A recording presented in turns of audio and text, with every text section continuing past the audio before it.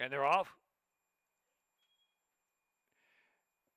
Good break for Undaunted Spirit. Prerogative got away in solid order today. Breaking Waterford is up there. Here's a simple challenge with early speed and Wildcat Rising. So Wildcat Rising and Breaking Waterford in between.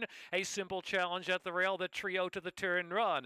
Undaunted Spirit is back in fourth position, and Dominic's Pride is on the inside. Then it's back to Glory Unbound, who's in the two-path around the turn. Kirsten Cole is next, and Prerogative. And Little Miss JoJo racing back of the pack, and Third Day Dawn is last of them all. 15 or 16 lengths will cover the field. The inside is a simple challenge, 3 furlongs out, getting heat from Breaking Waterford, and Wildcat Rising on the outside. And it's 2 more lengths. Undaunted Spirit is racing in the 4th spot as they head over the far turn, and it is a simple challenge on the inside. Just holding on to the outside is Wildcat Rising. In between horses, Breaking Waterford, 3 of them right across the track with less than a quarter of a mile to go. Undaunted Spirit to make 4 almost in a line. Dominic's Pride is next, top of the stretch, and a simple challenge trying to hold, but on the outside, Undaunted Spirit sweeping up there, and the Little Miss JoJo still plenty to do. They've got about a 16th left to go, at Undaunted Spirit breaking away from Wildcat Rising. Undaunted Spirit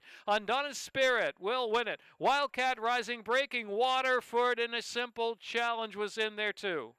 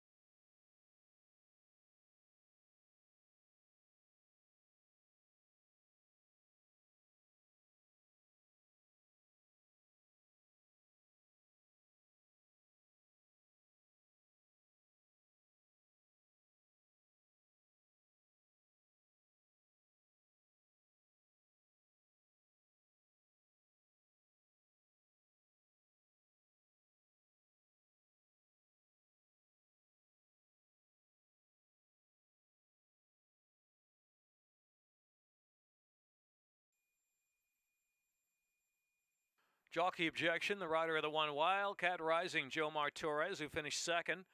Claims foul against number 9, Undaunted Spirit, the unofficial winner in Jose Barnes. Alleging interference in late stretch. Jockey objection, the 1 against the 9. Hold all tickets until race 6 is official. Jockey objection, the steward's looking at the video.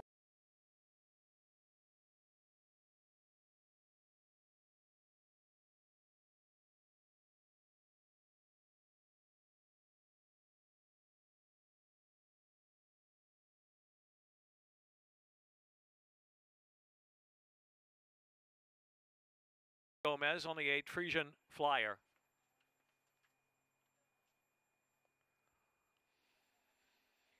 Post time set for 4:07. Double $176, pick $352, 35 cents.